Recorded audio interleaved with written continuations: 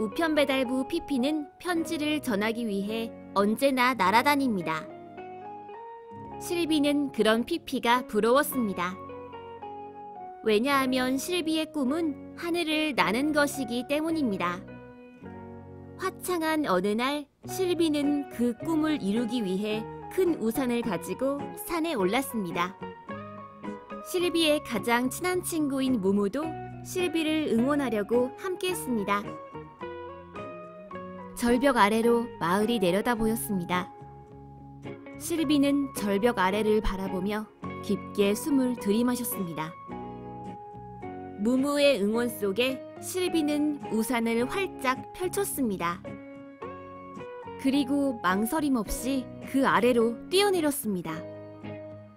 실비의 우산이 바람을 타고 하늘로 날아올랐습니다. 실비와 무무는 성공이라고 외쳤습니다. 하지만 잠시 뒤 우산은 뒤집히고 실비는 그 아래로 떨어지기 시작했습니다. 무무가 너무 놀라서 절벽으로 뛰어갔지만 아무것도 보이지 않았습니다. 무무가 엉엉 울고 있을 때 어디선가 파닥거리는 소리가 들려왔습니다. 천만다행으로 피피가 실비를 발견했었던 모양입니다.